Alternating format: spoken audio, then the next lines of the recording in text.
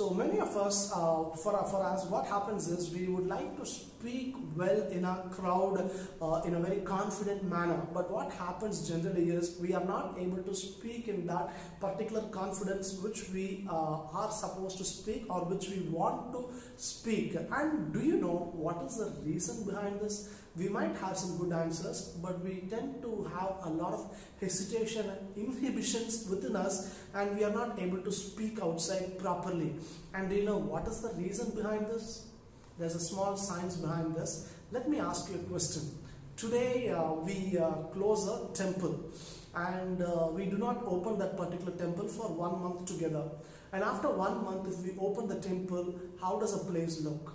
The place looks very dirty, full of dust, and it takes a little time to clean the place.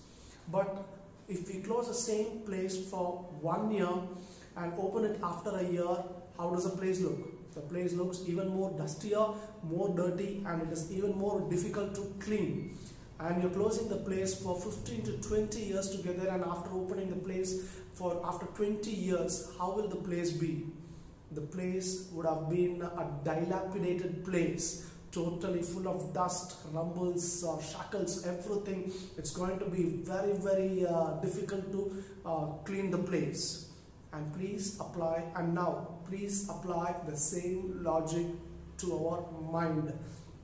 There would have been plenty of instances in our life where we would like to give an answer, but we did not speak out. For example, in classrooms, in school days or college days or at any place, when a teacher asks a question and we know the answer, and the answer is in the tip of the tongue, but out of some other fear, for the reason that my friends will laugh at me, or what if the answer is wrong, or for any other reason, we would have not opened our mouth and give a reason outside.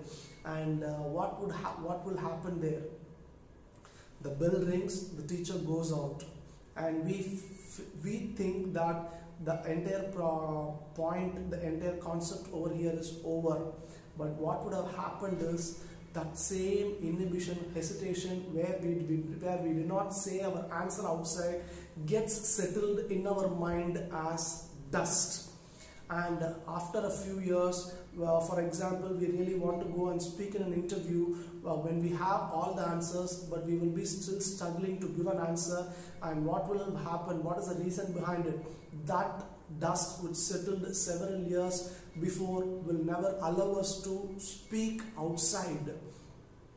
For example, you go for an interview for the first time, we struggle, but go to the interview for the 25th time, we speak well. What is the science behind this? For the first time when you go and come out, we would have removed a certain level of dust. Second time, fifth time, 10th time, continuous attending of the interviews, we come out, we actually remove a lot of dust. Actually, in other words, we call this as practice. But please understand, can we afford to go for 25 interviews in our lifetime after our college days, after our graduation? It is going to take a lot of time. So what can we do? The simple idea behind this is, how can we improve our speaking abilities? It is only about practice constantly, so that we keep on removing our dust. First, before our family members, within our close circle, friends, all of them, let's start speaking before them. Let's motivate ourselves and start speaking, so that we keep on removing our dust. And when the final time, when the most important time comes, like speaking on a platform, public platform, or any other public forum, or in an interview or a group discussion, that particular day, it actually becomes very easy for us to convey our thoughts, because we would have erased our mind completely.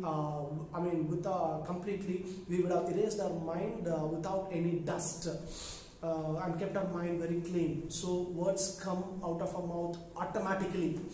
So please understand, this is the point I would like to drive out through this particular video. Constant practice, no settling of dust inside our mind, and we speak good. So please convey your thoughts in the comment section. Thanks for watching this video. Have a good day.